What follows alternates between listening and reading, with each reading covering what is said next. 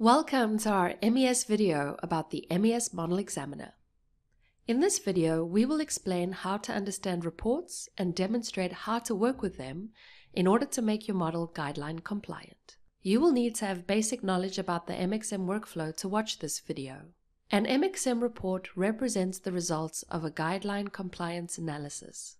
In general, a model should conform to all guidelines that were agreed to in a project. For this reason, you should fix all guideline violations or make use of MXAM's automated repair functionality.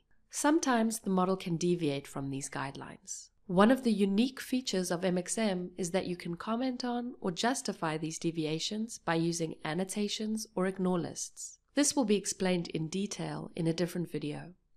In this video, we will begin directly in the report perspective, which opens up after you have run an analysis. Two different navigation views assist in navigating through all report results. Other views provide more detailed information about the guidelines and their violations. Generally speaking, in an MXAM report, you can see 10 different result types of findings. They are color-coded and each one has a different symbol. The four most frequently occurring are review, failed, warning, and passed. In the report, these result types of the findings are aggregated towards the most severe. In the navigation views, the top part of the report contains the report's creation date and time and the analyzed artifacts. You will use either the document navigation or the artifact navigation to navigate depending on your specific use case. For example, if you prefer to review your model in an aspect-orientated way, for example, guideline per guideline, we recommend using the document navigation. Here, the structure of the report mirrors the structure of the guideline document with chapters, subchapters, guidelines, and checks. Depending on your selection on the left, the information in the findings view, where all the findings of the report can be clearly seen, will change.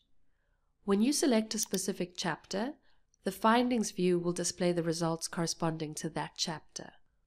By selecting a guideline or check, only the results of the guideline or check will be shown. Let's take a closer look at result aggregation. The check result corresponds to the aggregation of the results of the findings. In the following example, the check has a failed finding and a warning finding, so the overall check result is failed. Similarly, the guideline result corresponds to the aggregation of its check results. The same goes for the results of chapters and the whole report.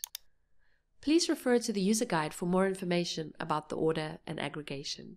For ease of use, you can filter the navigation view by using the tree menu options.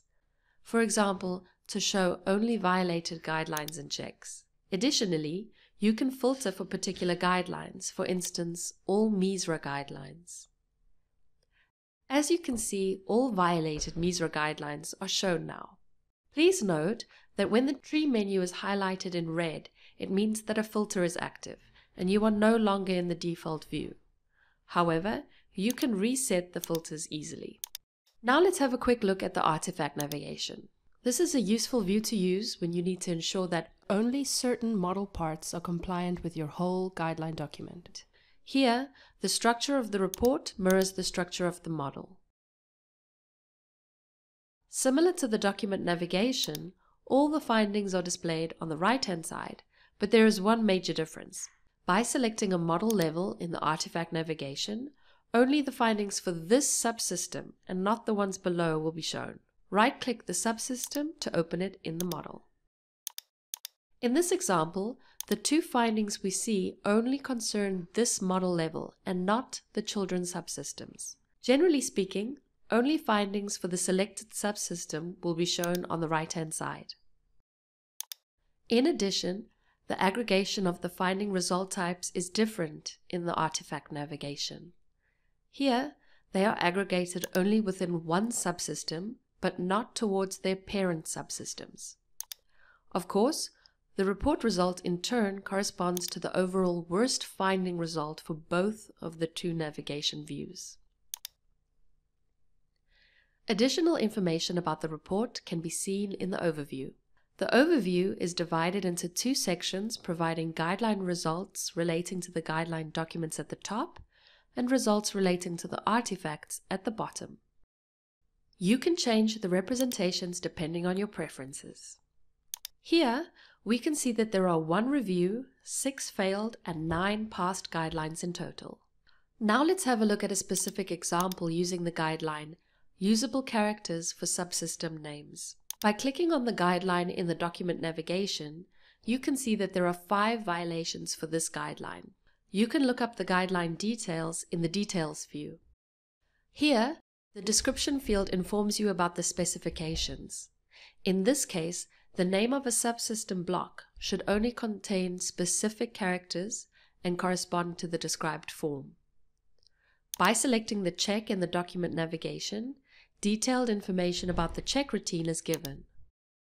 The pass-fail criteria states the exact conditions for which the finding will be given. When selecting one finding in the Findings view, more information about the violation is displayed in Finding Details. Here you can see which element violates the guideline and where it is located in your model. The Message field displays the reason why a guideline is violated. In this example, the subsystem block drive encoder contains 1 or more blanks. This corresponds to the second failed criterion. The MXAM report allows you to open the model directly and to show the respective element. To do so, double-click the finding or use the Open Block button. The element is highlighted in the model. Now you can repair the violation directly, or you can consult MXAM's suggested solution, which you can see in the check description. In the example, the name contains blanks. A possible solution would be to remove these blanks, which you can do manually. Let's do a quick test.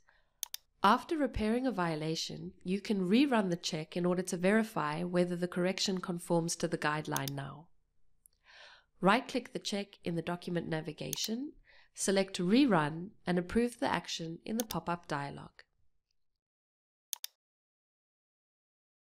You can see that there is 1 less failed finding because the finding that we have just repaired manually passes now. To fix the violation, you can also make use of MXAM's automatic repair action if it is available. You can see that in this case, each of the blanks will be replaced by an underscore. Right-click the check in the document navigation and select Repair. 2 dialog windows will pop up before the repair action can run.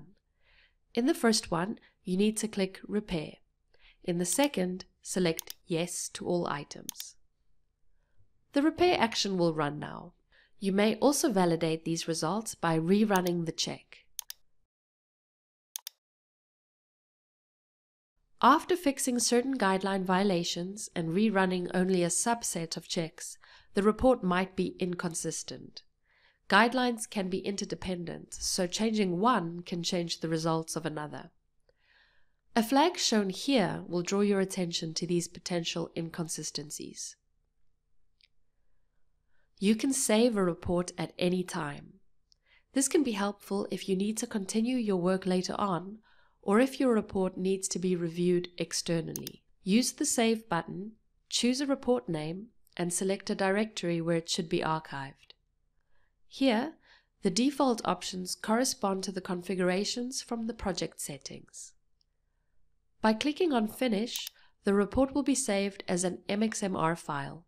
You can also load an existing report using the respective menu options. Or you can drag and drop an MXMR file from the System Explorer.